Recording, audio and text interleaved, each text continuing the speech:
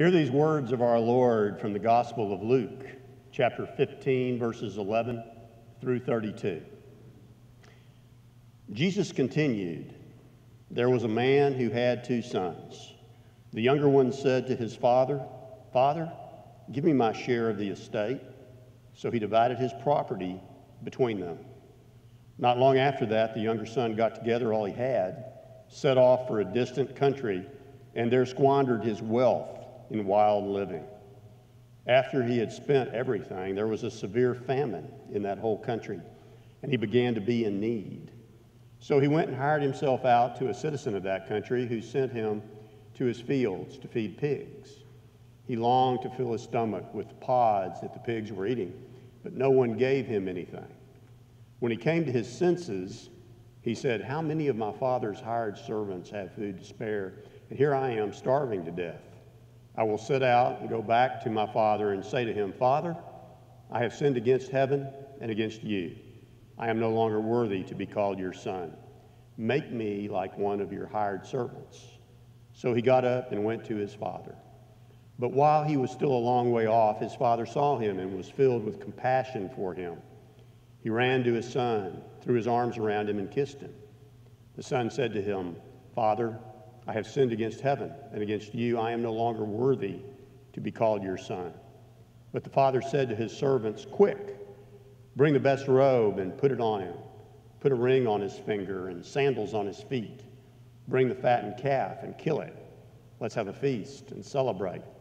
For this son of mine was dead and is alive again. He was lost and is found.' So they began to celebrate. Meanwhile, the older son was in the field. When he came near the house, he heard music and dancing. So he called one of the servants and asked him what was going on. 'Your brother has come,' he replied, 'and your father has killed the fattened calf because he has him back safe and sound.' The older brother became angry and refused to go in. So his father went out and pleaded with him. But he answered his father, 'Look, all these years I've been slaving for you and never disobeyed your orders, yet you never gave me even a young goat so I could celebrate with my friends. But when this son of yours who has squandered your property with prostitutes comes home, you kill the fattened calf for him.' 'My son,' the father said, 'you are always with me and everything I have is yours. But we had to celebrate and be glad because this brother of yours was dead and is alive again. He was lost and is found.' This is the word of God for the people of God. Thanks be God."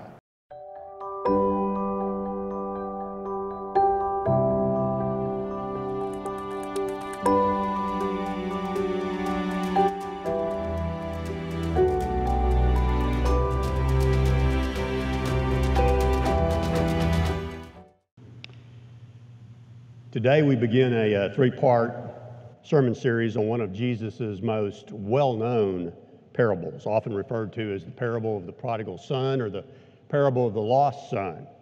Now, there are 3 major characters in this story: the younger son, the elder son, and the father. Today we're going to focus on the younger son and his relationship with his father. Next week and the week after we'll then focus also on the older brother and the father himself. Please pray with me. May the words of my mouth and the meditations of our hearts be pleasing to you, O Lord, our strength and our Redeemer. Amen. I'll always remember the night I became a father. We had been told fairly early on that we were going to have twins. And so that surprised us. And so during that period of time, we began to prepare for the arrival of 2 babies. At that time, technology was certainly not what it is today, and so no one could tell us for certain what the sex of these babies was going to be. But fairly early on, we heard things like, well, they're big and they have strong hearts, and so there'll probably be 2 boys or a boy and a girl. And so that's really what we planned for, either 2 boys or a boy and a girl. It never, ever occurred to me that they might be 2 girls. God has a sense of humor. So as I waited in the waiting room in the hospital with my family for the birth of these daughters, the nurse came out. Now I'm jumping ahead in the story. The nurse came out and she said, "You have 2 healthy babies." And I said, "Well, that's great. What are they?" And she said, "Well, I think they're boys."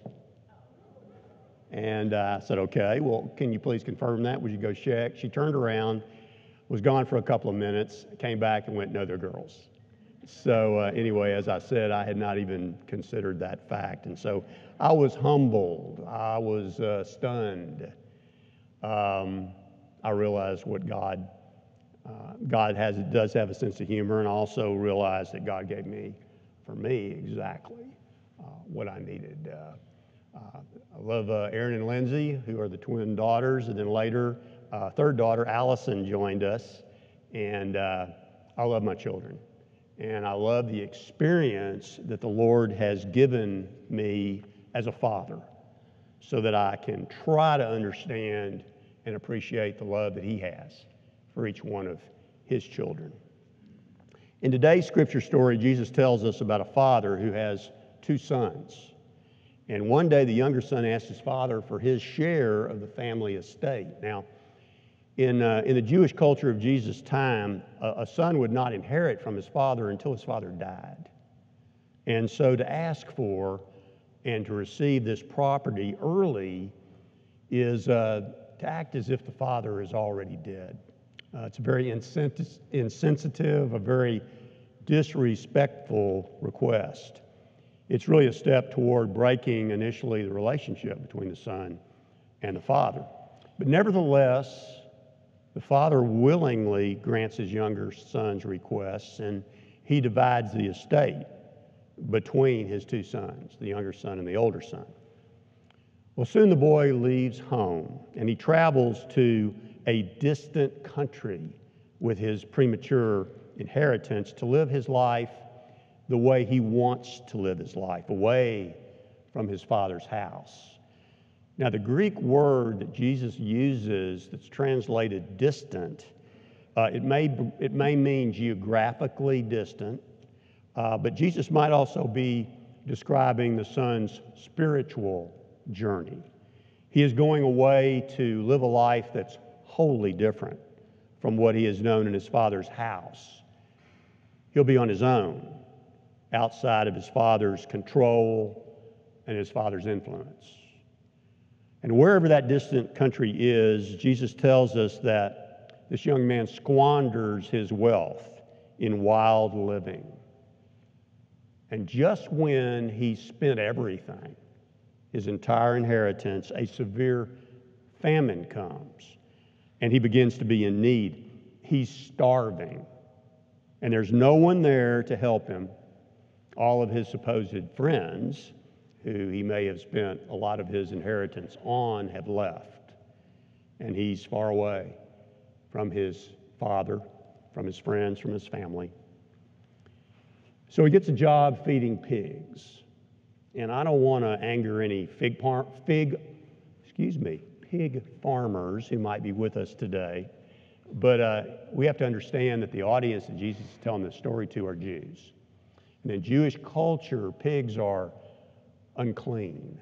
They're unsavory. They're not to be eaten. Now, I know that in our Christian culture, it's a very honorable act to feed pigs, but not to those people in that day. And that's not all. The young man would even eat the pods, the food that the pigs ate, but no one would give him any. So this young man is in bad shape. He is literally bottomed out. He's alone. He's in a place that is far from his family and from his father. He has no money. He's starving. He's helpless. And he's hopeless. And just then, Jesus tells us that he comes to his senses. He remembers that his father's hired hands are well fed and that he is starving to death. And then he makes a wise decision. He says, I will set out and go back to my father, and I will say to him, Father, I have sinned against heaven and against you. I am no longer worthy to be called your son. Make me like one of your hired servants. So how do y'all feel about that decision to return home? Is this young man courageous? Is he desperate? Is he selfish? Why do you think he's let circumstances spiral so out of control before he comes to his senses? Is he prideful? Is he arrogant? Is he embarrassed? Is he scared? Afraid? You know, it really doesn't matter. Because what does matter is that he comes to his senses and he decides to go home. God has given each of us a unique capacity for self-reflection. We have the ability to stop and step back from our situation and to look at ourselves in whatever situation we're in. We can see where we are. We can see perhaps where we ought to be. And something in us can be disturbed about the distance between. This ability of self-evaluation is truly a gift of grace. So this young man sets off for his journey back home. Again, we don't know the geographic distance. It may be far, far away. It may be just the town next door. But spiritually, the biggest step of the journey is when he turns around. He comes to his senses and he heads home. But while he is still a long way off, his father sees him. The father may have been praying for and looking for his son ever since he left. He runs to the boy and he hugs him and he kisses him. And when the young man starts to confess his sin and to explain why he only wants to be a servant in his father's house, his father just lovingly interrupts him. He doesn't care.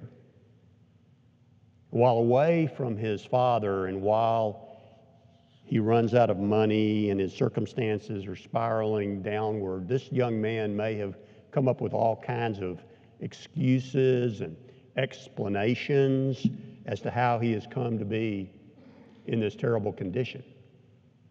The scripture tells us that he finally comes to realize the truth of the situation when he says, I have sinned against heaven and against you. I am no longer worthy to be called your son. But again, the father cuts him off, and it doesn't really matter. All that matters to the father is that his son has come home. He's with him. He's safe. Every element in this reunion of the father and the son is one of rejoicing. The father quickly instructs his servants. He says, bring a robe, the best one, and put a ring on his finger. It's a ring of sonship, and sandals on his feet. Only slaves went barefoot.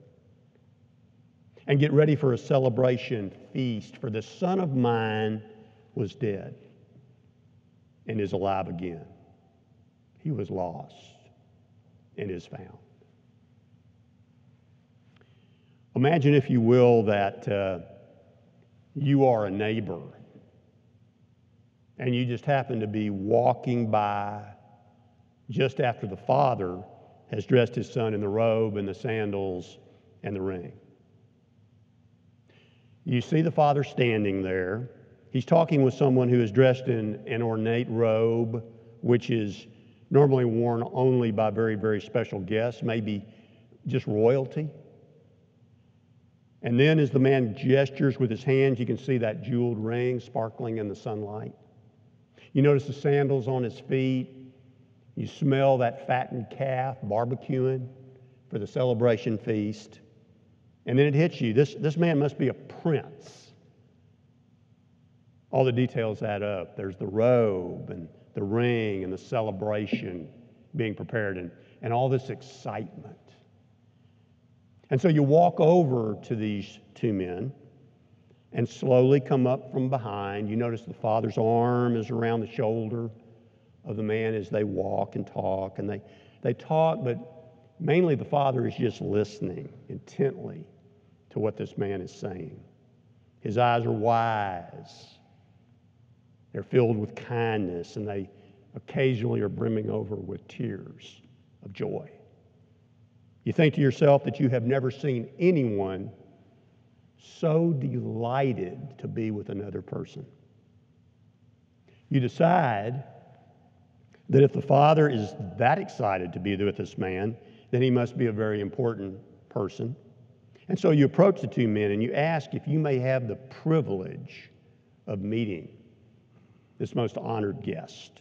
And the father just bursts with pride and delight. He would love for you to meet this young man.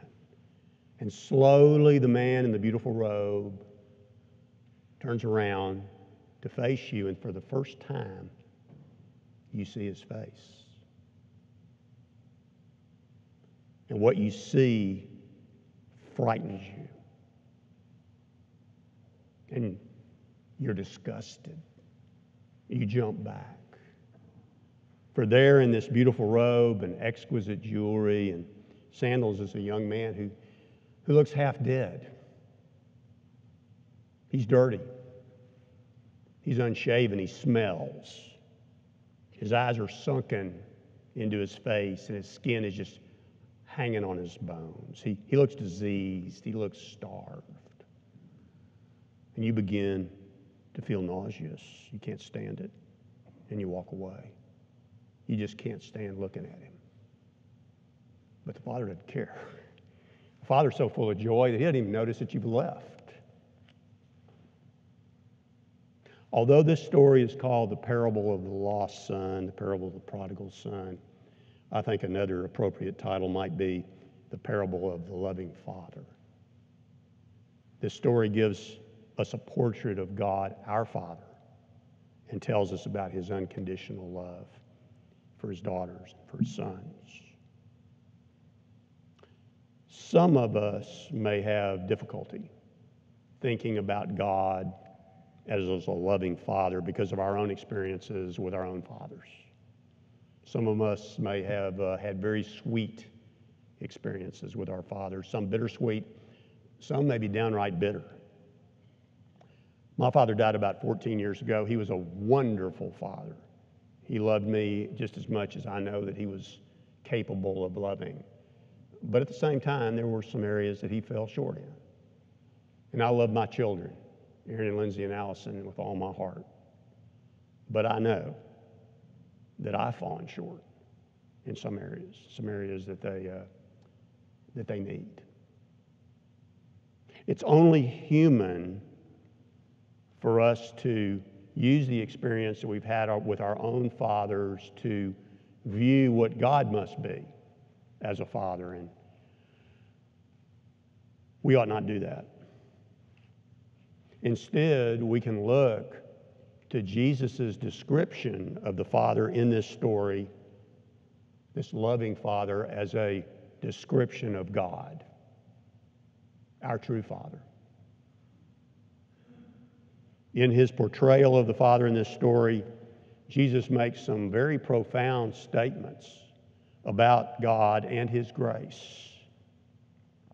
God was active in this young man's life before the young man ever knew it.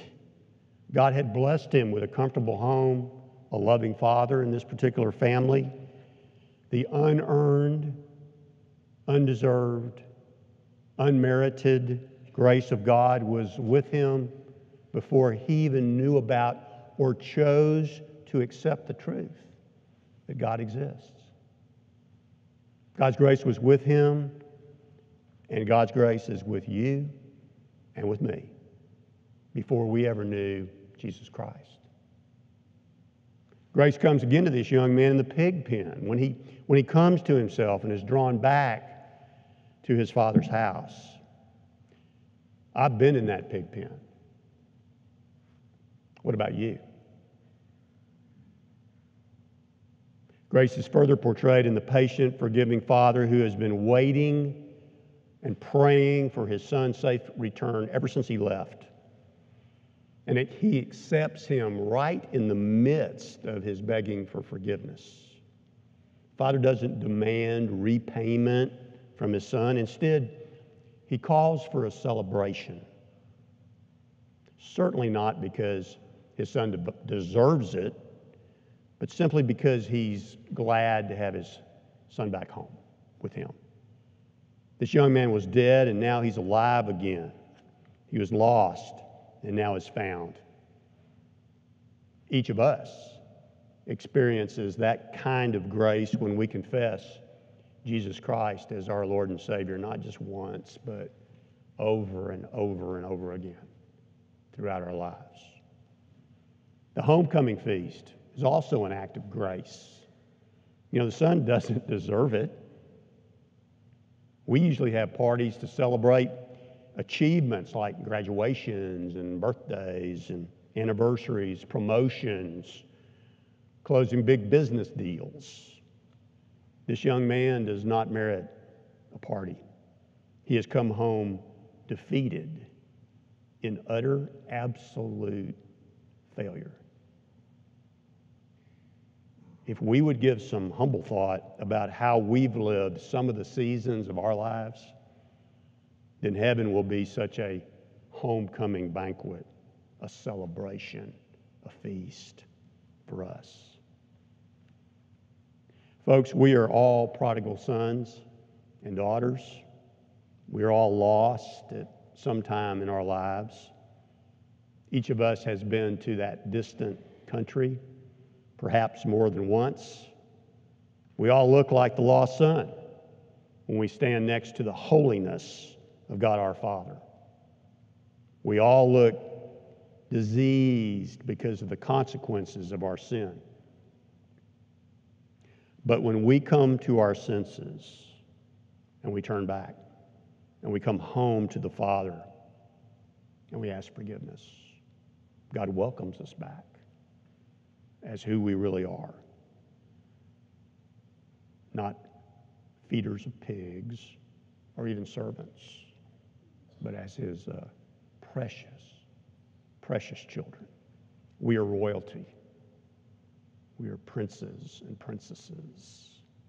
God is our Father, our eternal Father, and we're all made in his image. That image can be marred by our sin, but it's never marred enough or more or to such an extent that God will not forgive us and welcome us home and accept us as his children. I hope you believe that. I hope you receive that grace. I hope you have faith in that. It's the truth. Let's pray. Gracious God, we gladly acknowledge that you are our Father and that we are your children. We thank you for the grace we have received in our lives. Forgive us that we do not always realize the extent of your love and mercy and are not as grateful as we ought to be. Help us to extend to others the love that we receive from you. Make us instruments of your grace so that some younger son or daughter may feel the glad embrace of your divine heart. With thankful and joyful hearts, and in the name of God the Father, the Son, and the Holy Spirit we pray. And all the people said, Amen.